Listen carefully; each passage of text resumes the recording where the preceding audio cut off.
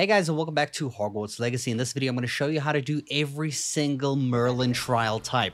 Every type of challenge that Merlin Trials will throw at you, I'm going to show you how to solve them. But first, the best way to find them is to actually fly around the map, use Revelio, and find that leaf icon that shows the Merlin Trial thing on your map, because they don't always show on your map.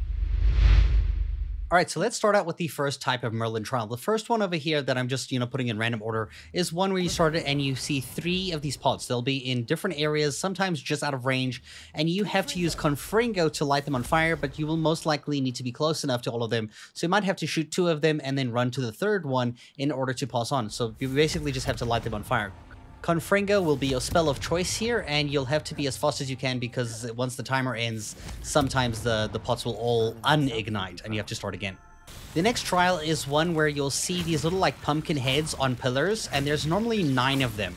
Sometimes they're grouped into 3s, like 3 in one location, 3 in another location, and 3 in the final location. But once you destroy all 9 of them, you will be able to complete the trial. The next Merlin trial requires a bowl and a pit. You might have to search the area because sometimes it's not super close by. Like you can see, this one is a little bit away here. So here's the pit. You can see it highlighting in blue. So Revelio is going to be your friend here as for most of the game. Once you find the bowl here, you have multiple ways of getting it into the pit. Your goal is to get it into the pit, but Wingardium Leviosa is going to be your best bet. Otherwise, you can use Accio and Depulso to just like move this thing around. You just got to get it into the pit and the trial will be complete. The next one here is about the butterflies and the moonstones. There's these rocks here, there's 3 of them, they all have moonstones in them, and you need to collect butterflies using Lumos, these green butterflies that you'll find around in the area, so just look out for the green little floating things, and now you just have to deliver them to each rock so that they can basically kind of like inhabit the rock or something, and that's going to help you complete the trial. So just look around for those butterflies.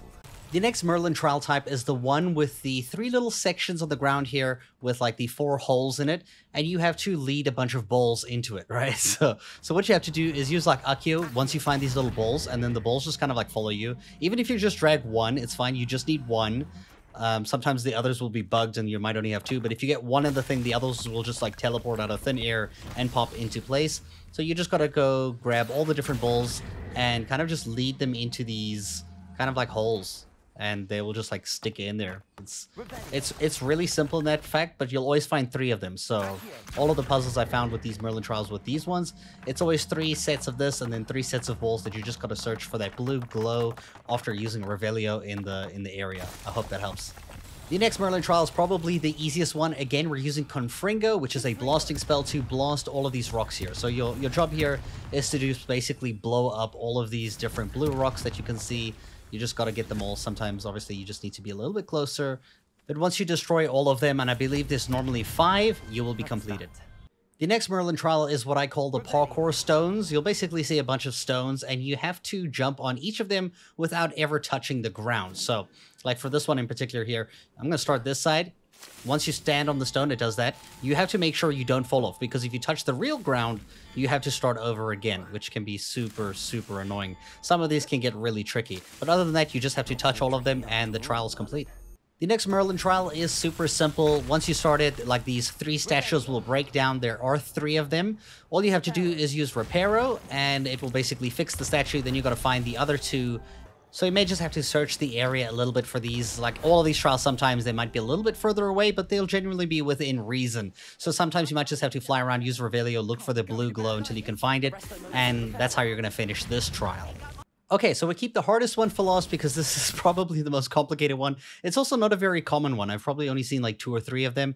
Now this is the symbol dice, right? So you'll find 3 of these little pillars thing with the dice at the top of it. You're going to use the spell Flipendo, and you have to make the icon at the top match the icon at the bottom in the exact same orientation, using Flipendo to flip this kind of cube around, right? So we've got this one over here on this side, but we need it to be in the front here. So what we're going to do at the top here is we're going to get this thing over straight above. So it needs to be in line on this one here. So what we're going to do is flip it from the side. So you're just going to have to find one side here, flip it again there.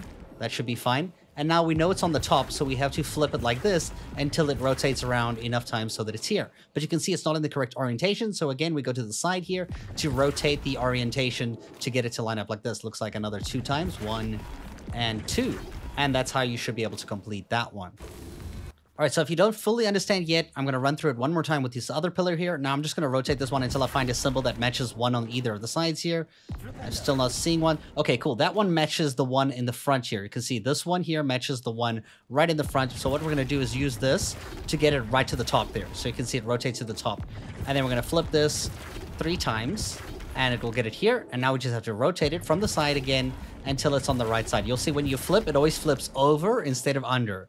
But it might just take a little bit of practice to get used to. It's probably the trickiest one I've encountered so far in the game. I hope you guys have good luck with this, and thank you so much for watching this video. I hope it helped.